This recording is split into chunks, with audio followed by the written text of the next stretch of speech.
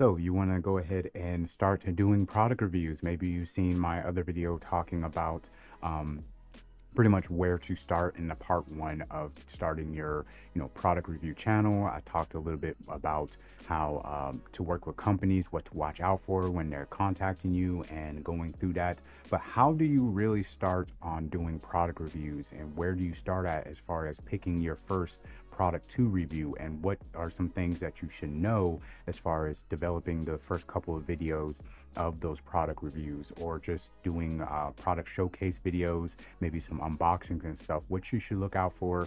And I'm not going to go into much of like the algorithm and everything like that. There's plenty of channels out there that will teach you all those things for YouTube, as well as whatever other platform you're trying to upload those videos or pictures to.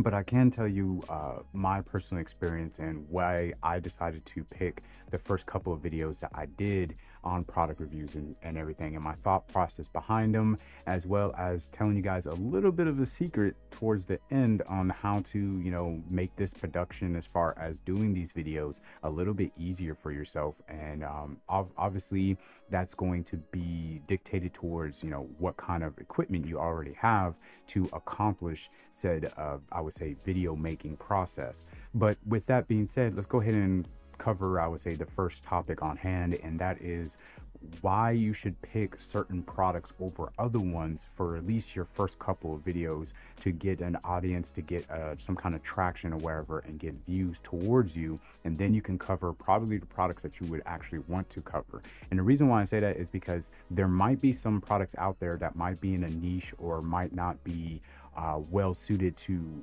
grabbing people's attention at first, because they're so different than what typically people would want. And the reason why I covered in the beginning or wherever, and sadly a lot of them were bad as far as like videos go, but I covered the Godox ES45s.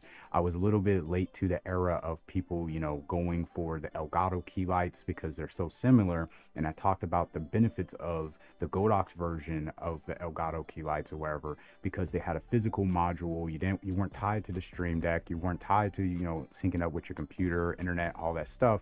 You had a physical control to turn them off and on. You can take them anywhere, and again, you weren't worrying about software or anything like that. It was just the light worked, you know what I'm saying? And it had all the capabilities of the Elgato key lights. And on top of that, they're mostly meant to be fill lights. Like I have a fill light on this side and my main key light over here, but you can still see in the background that I use the Godox ES45s as my streaming lights and stuff, because I have a camera that actually has a low f-stop or a low aperture on it, so it's going to let in more light. Because these lights, if you're using webcams and stuff like that that don't really have a big sensor like an actual camera does, these lights are not going to work well for you. You're going to have them super bright, and that's why people bounce them off the walls and etc. And the stuff that I talked about in that video.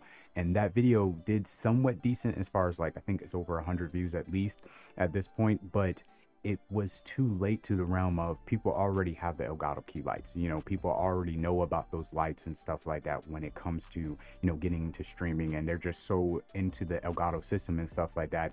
And with other companies trying to do lights now and everything to compete with Elgato, it's just going to get brushed and covered up wherever underneath the popularity of Elgato and their product already being out for a long time. You know what I'm saying? Even though this full version or wherever I found for like $100, and at the time the Elgato key lights were still $200. You see what I'm saying? And it's like, what was on offer was good, and the information was good, and the product was good and everything, and people needed to know about it, and they could have made a better choice on their purchases than getting only thing really on the market was the Elgato key light, as well as something from Razer. Nowadays, if you look up these kind of similar lights, you're gonna find ones from Godox, you're gonna find ones from Razer, Elgato, you're gonna find ones from Neewer, like these kind of style panel lights or wherever that are meant to be I would say rim lights or fill lights or wherever. They're becoming key lights, as everybody is saying. And you're seeing so many different companies trying to come up with different iterations and adding RGB and all that stuff or wherever that are cheaper than the Elgato key lights and everything like that. Some of them even work with the Stream Deck. I think the newer lights do and everything. So now it's like, what's the point of covering the light? You know what I'm saying? I missed that window of opportunity. And I know that was a long explanation, but I needed to put that out there, is that you don't want to miss that window of opportunity. So if a new product comes out and there's been products or whatever released that's been out for a few years that everybody just automatically gets, you're going to have to weigh that knowledge or wherever and understanding between, should you make that video or should you not make that video, regardless on how helpful it is going to be for the consumer and a potential viewer or wherever to, you know, maybe not go with that product, or even if it's a warning. Like I did another video, I would say last year, about the Vivitar tube lights that were like these Govee light bars or wherever, and they were less expensive than the Govee ones. But I showed that in that video, you're going to want to, you know, get the more expensive version, maybe wait for a sale or something like that. But at the end of it all, as the consumer, it's going to do you better, because these lights are not going to have the problem as the Vivitar lights have, and they're brighter and they're just overall just better from Govee or wherever. And the Vivitar is a company that you should stay away from and stop purchasing their products, especially in Walmart. The key thing is what I just said, Walmart. That product is in Walmart, and Govee is starting to sell the RGB products in Walmart. I'm not sure if these tube lights have made it in there yet, but I know some of their other products, like these LED strips that I have in my ceiling from Govee, I purchased from Walmart and I use them all over my house.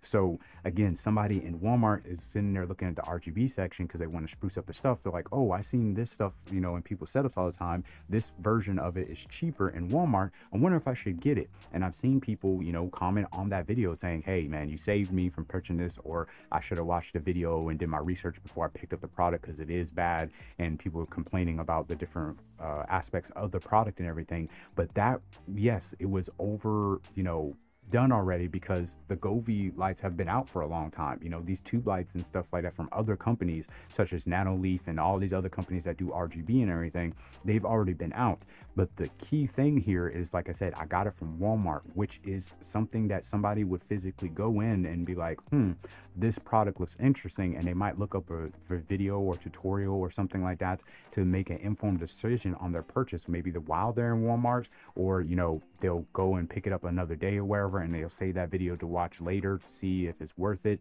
you know, or something like that. Or they get a product and they get it home and they're like, okay, let me look up a video because I'm not understanding this component or something like that. That's when you would make a video, because again, it's different. Yes, some people can find stuff on Amazon and putting in the title or wherever, you know, best product from Amazon, or is this the best, you know, whatever, and you put a question mark, you know what I'm saying? That's a key component and a keyword that people are going to look up, like when they're, you know, Googling something or they're looking on something on YouTube. You can use Amazon to, you know, pull people in, because that's a popular site that people are going to order stuff from, you know what I'm saying? And just like Walmart is a popular store. So if you get stuff from Walmart, Home Depot, you know, a Lowe's, something like that, and you know it's searchable because people are going to walk. And most times, most Walmarts are a little bit different. Some have more in their technology sections than some other ones do and stuff like that. But if you're looking at certain brands like the RGB section, the technology section or wherever, and you cover something, the likelihood of it being in the other store and the likelihood of somebody wanting to walk up and possibly purchase it at Walmart is extremely high.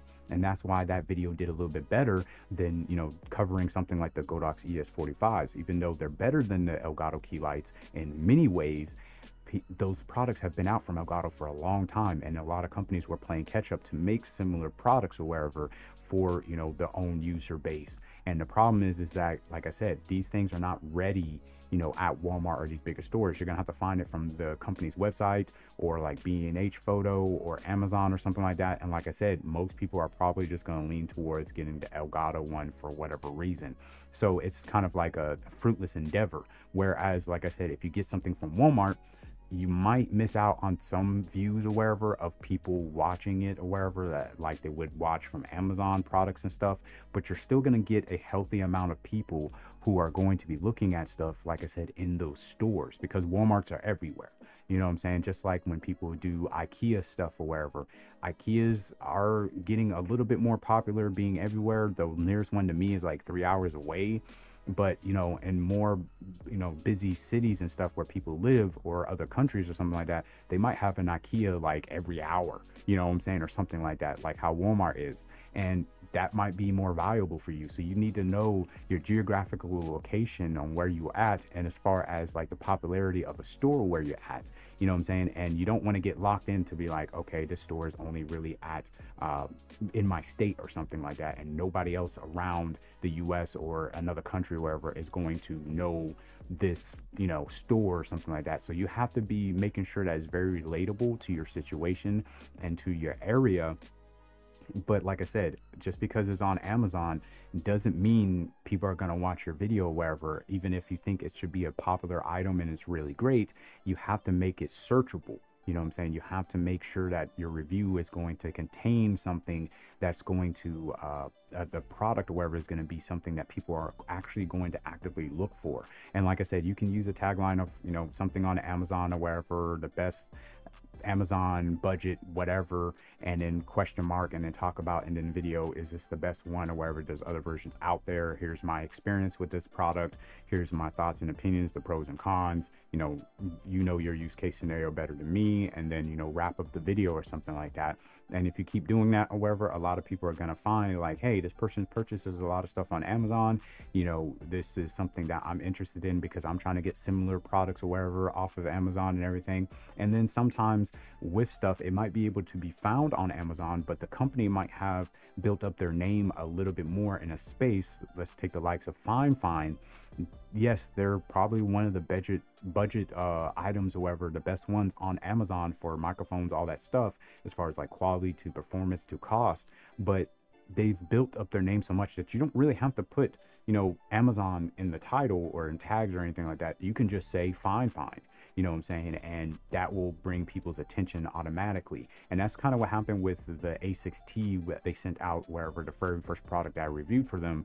I just had a really good thumbnail, and I did a thorough testing of wherever of the microphone in comparison to other ones. It was a kind of a longer video. I was kind of well spoken or wherever in the video, but I still was trying to find the way I wanted to do my videos, and it wasn't really my personality put into it or wherever. I feel like I was kind of still robotic because it was the first company I was working with, so I wanted to make sure, and I tried to do a script, and that's why I just don't do them anymore.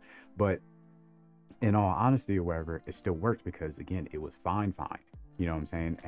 And it was still pretty good in my personal opinion. But with the video that kind of launched me into working with companies or wherever, and Fine reaching out to me and other companies around that time, was because I put out a video about a keyboard, and it was the best custom, you know, 60% keyboard from Amazon.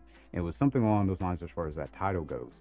And now I think it has over 13K views or something like that. A lot of people didn't like the video because of certain things about like the keyboard knobs and everything like that. But the thing about it was the fact of when I was looking on Amazon for a new 60% keyboard to replace my Huntsman, Razer Huntsman Mini, because I didn't like the software, I didn't like how clacky and loud it was, and I was trying to improve the audio of my stream and everything like that, and, you know, getting the Wave XLR put in, you know, VSTs and stuff like that. I just didn't like the keyboard anymore, and I wanted something to replace it, but I wanted the keyboard to look cool. You know what I'm saying? I didn't want just the black chassis with the keycaps and all that stuff. I wanted something that was going to stand out, especially if I was going to do product reviews and possibly like shooting stuff of my setup. I wanted the keyboard to look cool on camera as well. But the 60% keyboard blew up because it was 60%. A lot of people are looking for 60% keyboards because, you know, of gaming or productivity, whatever it is, and they want a small keyboard so they can have more movement for the mouse, as well as they wanted something that looked cool. And in the thumbnail, even though it's not the best thumbnail, they can see the design or whatever clearly. You know what I'm saying? And like I said, it's from Amazon, and a lot of people are going to shop these things on Amazon. And since it was under $100 as well, that just even elevated even more, because that's in the budget realm. A lot of more people can spend like over $1,000 on a keyboard, which is absolutely insane to me.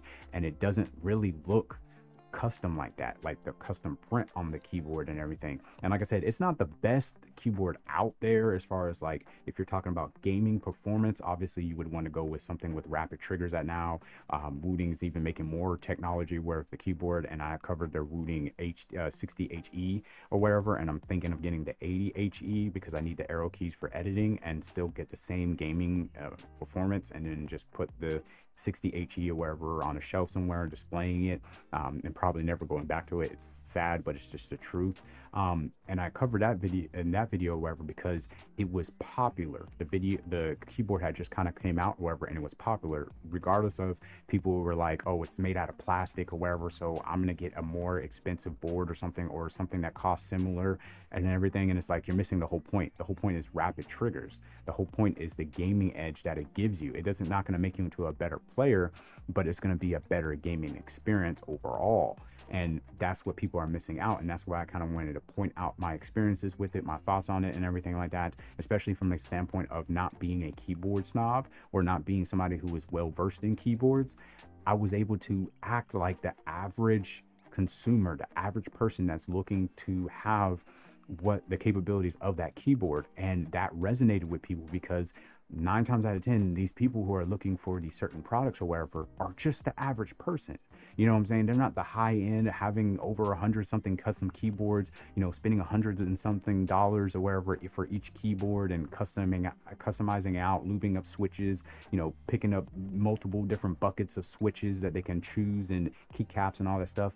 People ain't doing that. You know what I'm saying? So when it came to the custom, you know, Coral Sea themed keyboard that I did that blew up or wherever on the channel, and the Wooting one, it's relatable because, like I said, people are going to need keyboards for their office, for their gaming, all that stuff like that. And 60% and sometimes TKLs, but 60% are very popular. I think 75% are starting to get a little bit more popular. So you can make videos around those products and stuck Amazon on it because people are going to shop first on those things wherever Amazon, because they're going to see the same stuff they're going to see in Walmart, you know, the Logitechs, the Razors, all that stuff. And in order to find more companies or whatever that do keyboards or other products, they're either going to have to know about the company already and find the company's website, or they're going to just go look on Amazon like I did. And 90% of the time, they're probably already looking on Amazon and trying to find one that looks really, really good with I would say a distinct design that's going to be different from just the average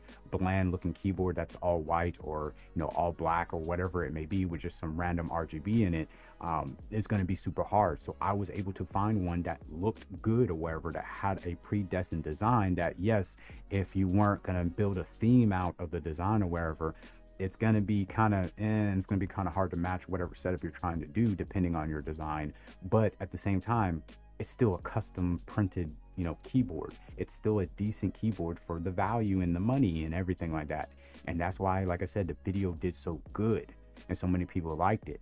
You know what I'm saying? So you're going to have to, like I said, when you're picking videos or wherever, or products or wherever for your first couple videos, you're going to have to pick stuff that makes sense. So again, when you're making these product videos and these product reviews, you're going to want to make sure that you're honing in on a product or wherever, regardless if it's on Amazon, Walmart, whatever it is. You want to make sure that it's, for one, something that people will use like all the time, like a keyboard, a mouse, you know, maybe a monitor, a microphone, you know, stuff like that. Regardless if they're doing content creation or, like I said, Zoom meetings, office work, whatever it may be, you're going to want to cover stuff in a way that makes it understandable and relatable to the average person who is looking for a product like that. So again, you're going to have to make sure that whatever product that you're picking, like I said, is going to be relatable to whatever type of content creation or office work or gaming or something like that that you're leaning towards as far as picking that product and putting it in front of people. Because like I said, are people going to most likely look for a keyboard versus a wand light? You know, and the use scenarios between the two. Of course, more people are going to want a keyboard, you know what I'm saying? Especially even if you're putting on Amazon or wherever, or putting the title, you know, Amazon, you know, 60% keyboard, custom keyboard, whatever it may be. You know, that's the kind of stuff that you're going to want to do, unless it's, like I said, a more reputable brand like Fine is. Newer is iffy depending on their products or wherever, as far as what type of product you're reviewing from a company or wherever as well. Godox is a very, very popular brand, I would say, as far as soft boxes and lighting and stuff goes. But I covered, you know, their wireless microphone system, and I had to gear it towards, you know, people who are probably going to get the Sony ZV-E10 Mark II. And then I had to title that and change some stuff up or wherever, because that's a popular camera that's coming out that has an intelligent hot shoe that the microphone can connect, you know, to wherever, and people can take advantage of good quality audio or wherever, at least for the price. And again, that makes it a little bit more relatable to the people, because people are not going to know about Godox and their wireless system unless they watch a more popular content creator who just covered the microphone or whatever, who maybe, you know, dabbles in cameras. So again, you have to make sure that the audience that you're gearing the video towards is going to be able to be like, yeah, I could use that. Yes, it makes sense as an average person. Don't get wrapped up into this, well, I would use it, I know, you know, some of my friends would use it or something like that. You have to think bigger. Your scope has to be bigger or wherever to incorporate. And like I said, I'm still trying to nail it down. Sometimes my videos will hit, sometimes they won't. You know, me saying, even from my channel size, some videos that I didn't think would pop off or wherever like they did, end up popping off or wherever and doing fairly decent or wherever for the size of my channel. And I'm not the type of person that, you know, use vidIQ and do SEO and all that stuff or wherever. I just kind of try to use my own common sense and stuff, and that's why I'm failing as a YouTuber or content creator. And on top of that, I don't be posting, you know, YouTube shorts and TikToks or wherever about the products and stuff, because that's not really value to the viewer, in my personal opinion. And like I said, I'm wrong about it. You know, I'm cutting my career short by not, you know, taking advantage of those platforms. But it's just me, you know what I'm saying? So when I'm talking about here is long form video content, and like I said, hopefully that will help you out. And lastly, I kind of want to talk to you guys about ways to make your videos a little bit smoother. And one of them is, if you are using multiple different cameras, I've mentioned this in a lot of my previous videos, but if you're using multiple different cameras, like a top-down camera, maybe their top-down camera is a webcam, and you know, your front camera or wherever is actual camera, or maybe you have two webcams, or like your cell phone footage or something like that, you're probably going to want to pick up, you know, OBS and have capture cards or wherever connected to those cameras. Or you're going to want, with those two webcams or wherever, you're going to want to have them in tandem in OBS. And what you could do is get you something like a Stream Deck or a macro pad or a separate keyboard or something like that, depending on if you're going to use the same desk that you know you edit from and all that stuff.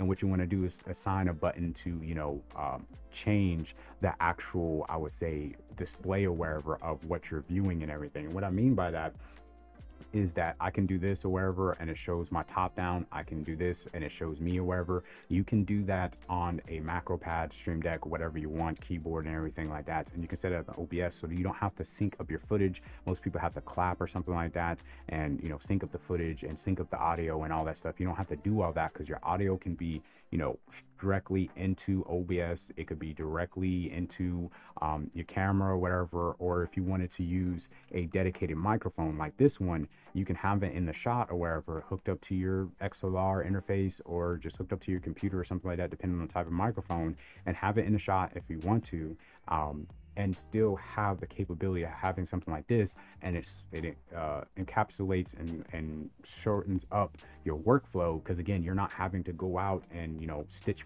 footage together, unless you're going for, you know, some B-roll shots or something like that with your phone or something like that, because, you know, your webcam can't really do it or something. And with that, I would say there's a lot of camera sliders out there.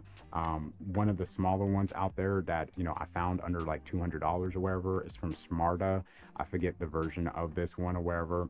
This one is kind of loud a little bit, but if you're not using it while you're recording, wherever, you'd be perfectly fine. It does have a way to, you know, hook up to your actual camera and do time lapse, but you can just put a ball head on it and, you know, put your phone on it, GoPro, whatever, and record the footage or wherever. And with this, because it's so small, you're probably going to want to put the product super close and then have the camera back away or back towards or wherever. So there's more of a closer ground or wherever to the subject of whatever you're trying to record. So that way it gets a more dramatic movement, because again, like I said, it's not a long slider. There's other ones out there that you can find. I'll put the suggested sliders or wherever that I personally use and don't have a problem with down in the description. But again, you can see that this can sit straight on your desk or wherever, and you can have the product, you know, right in front of your camera, and then just, you know, pass by it and stuff like that. And it's going to be somewhat of a smoother experience than maybe you don't have the smoothest hands to hand hold your camera or phone or something like that. So it's going to help you, you know, again, shoot the b-roll wherever to your SD card, to your phone or something like that, and then put it into your computer. And you don't need a whole bunch of fancy b-roll and everything like that. Your top down is going to be good enough. You talking about the product or wherever and displaying it in front of you wherever, that will be good enough. Because again, the b-roll is just going to maybe show off some aesthetics or whatever of the product. Maybe you're talking about the pros and cons and you might slap it in there. Even me, with having the better cameras or whatever for content creation and having the sliders and stuff, it's still kind of hard for me to figure out where I'm gonna put b-roll. Not like picking up a product and showing the functionalities, because I can 9 times out of 10 can do it from the top down. It's just like when I talk about a product, where am I going to put the b-roll? It's kind of hard to do that as far as figuring out where to put it in the actual video. So again, don't worry about it too much. If this is too expensive for you, and like I said, you're holding it by hand or wherever, is not the smoothest and the best. But just prioritize, like I said, trying to get that stuff into OBS, because OBS is a free, I would say, program or whatever to record in, and you can record 4K, because I'm doing it right now. You can't stream to platforms or whatever, but you can still get that 4K footage or wherever from, your cameras or your webcams or something like that. I will also link down in the description an expensive webcam and somewhat not an expensive webcam is under $200, but the both of them are going to be 4K. Both of them are going to have AI tracking. They're going to have like a gimbal thing or whatever attached, so they can track you around or wherever. You can do that. And if you need it for the top down or wherever, it can do that as well. And it's just very intuitive or whatever for content creation, especially something like this, where 9 times out of 10 you're going to be in your studio or in your office space anyways, and you're going to get the 4K footage. And if you needed to add a little bit more effects or wherever, as far as like a little bit of a background blur or something like that to make it simulate a camera and stuff like that, I would recommend for the Ansbot cameras, webcams, I'm going to suggest not going above like 2 or 3 on the background blur, because after that it just really looks artificial and you can really tell. So I would just leave it about a 2. I would say is probably like the sweet spot. Doing that into OBS or wherever just makes it seamless. And what you could do if you don't want to put the audio, like the microphone in the shot where for audio, which is probably the easiest way to do, because you're probably already using that audio setup or wherever for your live streams, other video work and everything like that, and maybe you just don't like the microphone in the shot and you want it to look like how this looks, then an overhead microphone is going to be really good. What I'm using right now is the Comica VM30. It is like $180, but it's a really good audio, especially when you plug it straight into your camera's microphone jack. And what it's doing is going into the camera, is being brought into the Camlink 4K from Elgato.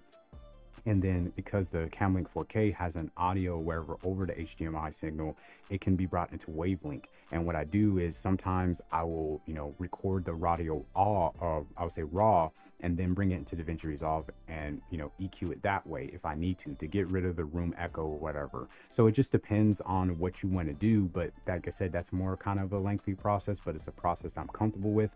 But the easiest process is to have an audio interface that, and get you a dynamic microphone, get it close to you for proximity effect, have an audio interface that allows you to control the gain or wherever, and just put it right there next to you and you just talk. And that's like the easiest way to get really good audio, and have that microphone just go directly into OBS. And then you have this capability of doing this and not having to sync it up in post. And that makes your content creation, like I said, a lot smoother as far as doing the product reviews and everything. And like I said, you don't have to do it this way or anything like that, especially if for some reason you just can only use one webcam or something. It's going to be a little bit harder to talk about stuff or wherever and get the audio wherever to sync up with like your cell phone up from the top down or something like that. But I would implore you to get at least 2 webcams, you know what I'm saying? And make sure, because nowadays 60 frames per second, the Logitech cameras and stuff like that, stay away from them, the webcams and everything. I would just go with the Ansbot stuff. Again, it's up to you. And then have that gimbal like camera or wherever from the Ansbot, their 4K one, that's like $175 or wherever, and it can follow you around while you're moving around and stuff like that. And it's just going to help you diversify your actual content creation, especially for the actual product reviews. So again, those are just some helpful tips, some helpful products, as well as thinking about what your first couple I would say videos are going to be about for the whole content creation of doing product reviews. If you missed the first parts, I will leave it linked in the description as well as popping on screen. If you're new to the channel and you want to see some of the other product reviews I have done, just for, I would say, better examples from worst to best, then a product review playlist will pop it up on your screen right now. And I'll catch you guys in the next one. Don't forget to like and subscribe if you're new to the channel, and I'll catch you guys later. Take care. Have a squid-tastic day. God bless you and yours. And deuces, everybody. Much love.